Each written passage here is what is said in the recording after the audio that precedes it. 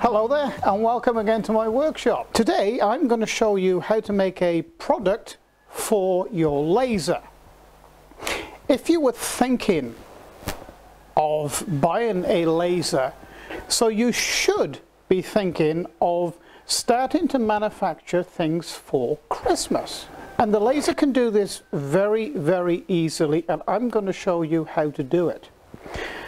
Just as an example, so the type of items you can think of making for Christmas is, well, I'll show you. This small part in the middle here that makes up this central piece for this card is made out of wood. It's 1 millimeter thick. Here's another one that's made out of 1.5 millimeter wood thick. And this one here, this name plate of Joy at the top here, that's also made out of 1.5 millimeter wood thick. And the laser can make these in seconds. But you need to know how to use the programs behind it to be able to construct something like this. And I am going to show you how to do that.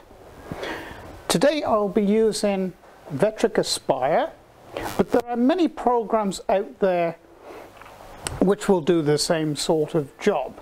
Vectric has at least 6 different products at six different price ranges. I use Vectric Aspire because I use it for a lot of my 3D machining and creating 3D objects. So I'll show you how to use Vectric Aspire with a laser. Now this is our raw material image that we're going to put into Vectric Aspire. We are going to use Vectric Aspire to draw the vectors around this image and then put them into our laser program, which is LaserCut 6.1. So what I'm going to do now is I'm going to jump straight into Vectric Aspire on screen capture. Okay, so we open Vectric Aspire. So we go to create a new job. These settings are okay for what we require because in LaserCut 6.1 I can adjust the size there. Single-sided, Z position, at top of the material, it's fine. We're not actually doing a 3D. Back corner over here, that's fine as well. And it really doesn't matter the material because all we're after is the vectors. So we're going to OK this. So now what we do is import our vector. So we come to the File, import a bitmap. I've already changed this artwork to a bitmap, which is this one, and it comes straight in. So there's some very simple tools to use now, and it's this one here, trace the bitmap. Okay, so it's all. You can either do a color picture where you limit the colors or select the color that you want to trace around, but it's very simple to go to a black and white, although it appears gray and white to us. This really doesn't matter. Now these sliders just determine how many colors that you want to trace around. You limit the colors because it makes it easier for the program to trace. Leave it at the preset amount. Same goes for the filters here. Now this you have one for pixel size. In other words, anything less than 2 pixels and it won't trace, which is exactly what we want. If we had like 2 pixels here, we don't want those vectors. All we want to do is trace around the main body. This one here, if you slide this, what it does, exactly what it says. Do you want a loose fit or a tight fit? In other words, do you want a sharp, you know, sort of and follow every pixel, or do you want the program to round everything off? And that's exactly what we want. And the same is for this one too. This one and this one work in conjunction with each other. What they do, they alter the tolerances to how accurate or how defined you want to trace here. And these preset figures I have always found to be pretty perfect actually. So let's preview, and it's drawn the vectors, and you can see it's pretty perfect, and you can see how it's rounded things off and not traced every pixel, and it's evened pixels out to give a nice rounded shape. That's exactly what we want, so we're going to apply that and close. So all we're interested there is the vectors, which you can see. So what we're going to do now is select these, and we're going to export them in a file. And the file we require to export them is a DXF file. And we want to put it into our Christmas folder. We're going to write in here that it's Joy and it's DXF. And we're going to go save. That is now all we need to do. So we just take that DXF file now and import it straight into Laser Cut 6.1 and further process it in that program.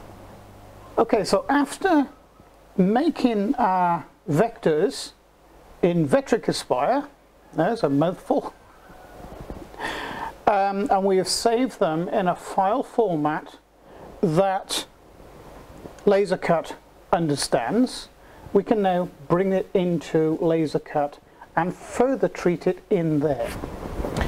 Okay, so we come up here to this toolbar for the import tool, and we want to import the DXF file that we made of Joy,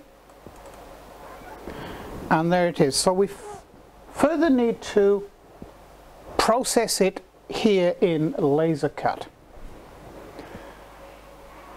So we'll zoom in a little, and the first thing we're going to do is select this outer one here, because we don't require simple matter of deleting that.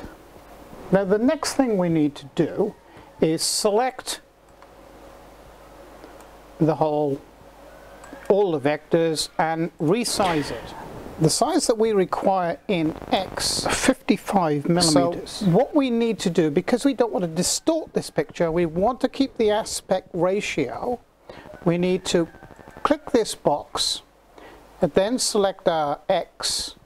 Everything is governed by the X because we want it to be no more than 55 millimeters long.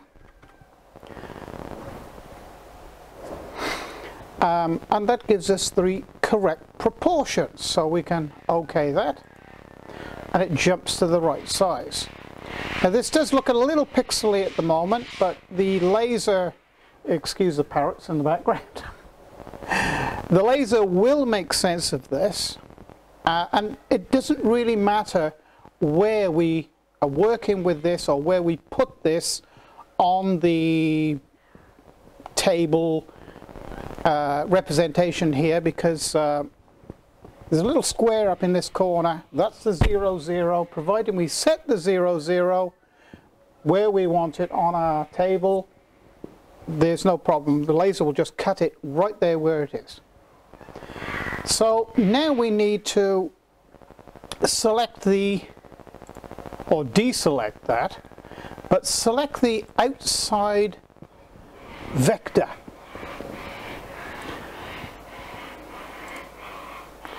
So having the outside vector selected, we come down to this bottom line down here, and we are going to put this outer vector on a blue layer, just like that. And you'll see up in this top corner up here, a blue layer appears. So on the black layer, we have the inside part, which we want cut out first, because otherwise, if we cut the outside first, then the inside, this part might float around. And we're actually cutting this job out on the honeycomb. I only very rarely use the honeycomb, but in this case we do need to use it. Okay, so the first one we're going to adjust is the black layer. Now I know through experience using this type of wood, and the wood is, you can purchase this from any good hardware store or model aircraft outlet. So now we're going to set the laser up, power level and speed. Now I don't like my laser thrashing around, so I like to do it at a very sort of sedate level. And I'm going to go 12 millimeters, which is roughly half an inch per second, that is. 12 millimeters, work speed.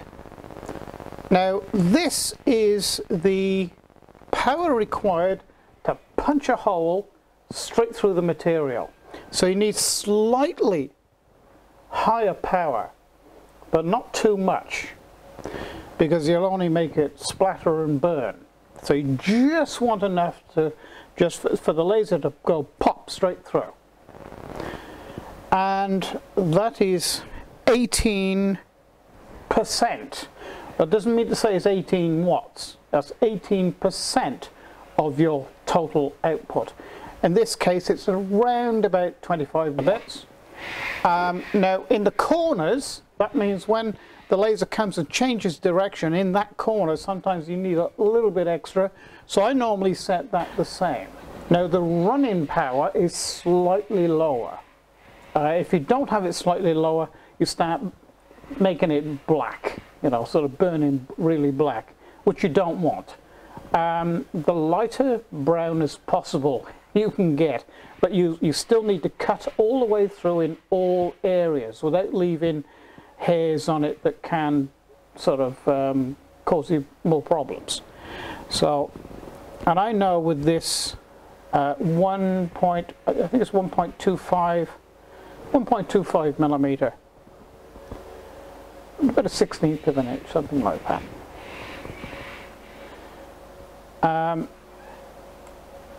And I know I have great success at 16%, which is around about the 20 watt mark.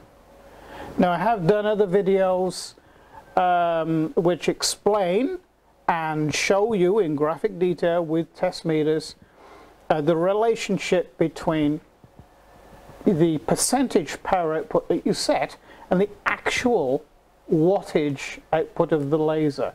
So you might want to check back on some of my other videos for that. Okay, so we're going to OK that, and it's calculated it. So now we're going to get the blue layer. I'm going to set that way exactly the same. And I have always had blowing on, because the small compressor blowing that comes out through the nozzle, what that does, it keeps the lens clean, and it also cools the lens, so you should have it on all the time. So now we can send that straight to our laser and cut it out. Okay, so this is our material, and It's 1.25 millimeter in thickness, and this is balsa wood. So now we have to prepare our laser to cut this.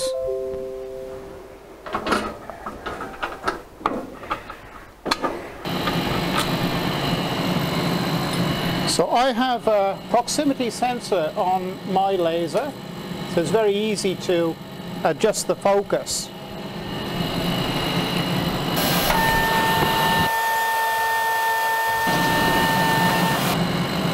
So that is the Z taken care of. Okay, so I've already loaded the program into the machine. So I'll zoom you in and we'll cut this first one out. So I'll leave this on real time, and so you see the whole process and how quickly it can be done. So we'll do a test first. Okay, we need to reset that further down.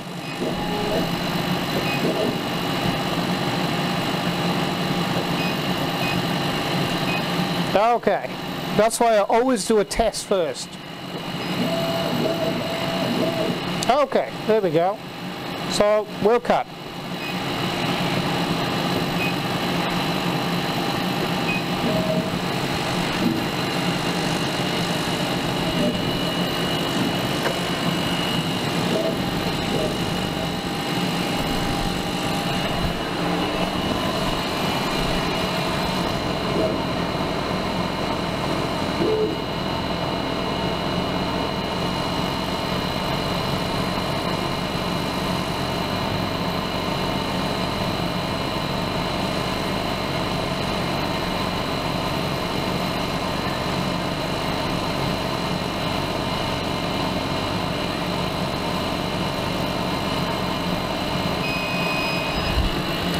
So how quick was that? Matter of seconds, and there it is.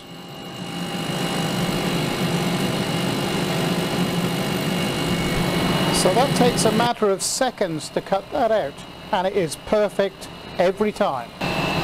Okay, so this time we're going to do a small production run, and something I probably didn't show you just now is this is mild steel.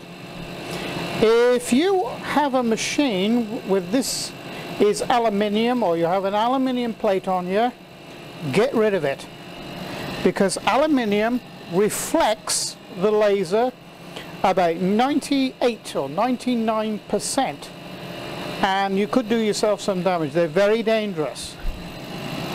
Okay, so I have a bar magnet here on here to stop this from moving around with the laser nozzle moving around, or even the air blast. In fact, I might put two on just to make sure.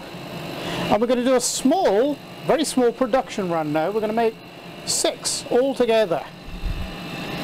So we'll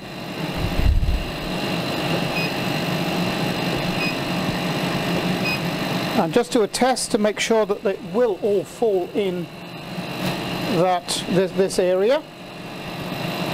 Test, and it will.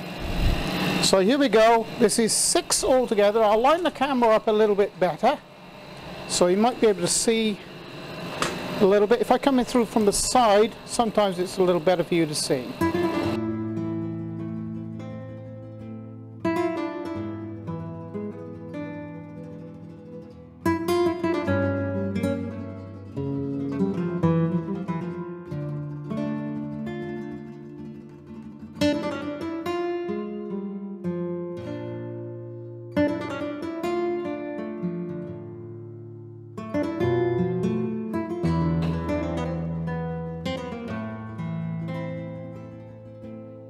Next group now is the baubles. So here we go.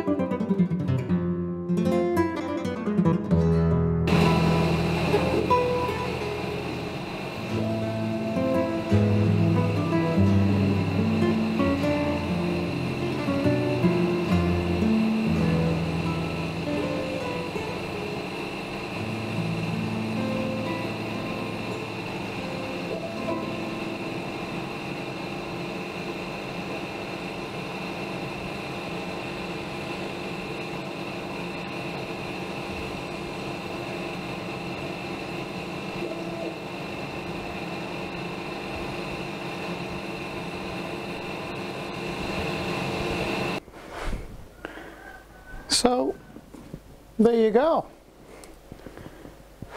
So there's 6 little joys and 6 little baubles, little Christmas baubles, to make cards. Each one of those, you can say, takes about a minute each. So there is another product for your laser.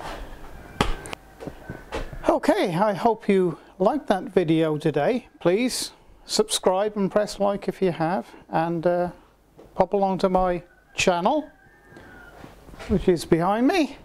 And there is between both of my channels now, I have 2 channels. There is 400 plus videos. Now, a lot of you out there have been messaging me and leaving comments about where I got my laser from and can I recommend one. The engineering company that made my laser no longer exists, so I can't recommend that. But what I do in my videos is I give you the tools to what to look for in choosing your manufacturer or your machine. And what I would advise, if you are a serious hobbyist and you want to make the machine over a period of time pay for itself, as in a cottage business then, or a hobby business, the bare minimum, which I would say, would be a 100-watt laser with a 2-inch lens, because that's a good all-round lens to use. I would insist on a Recce laser tube. If you have a look at my past videos, I go into a big explanation. The peak output of that tube should be around about 120 watts, and that really is a 100-watt tube, and I explain in my videos about that too. The manufacturer who you choose should supply you, your machine, with a licensed version of a program such as LaserCut 6.1 or RD Works. If they cannot do that, do not buy from them. So I hope that helps you, and I hope I'm showing you things that you can do and give you your own ideas about what you can make with your laser. So thank you again for watching the video, and it's bye for now.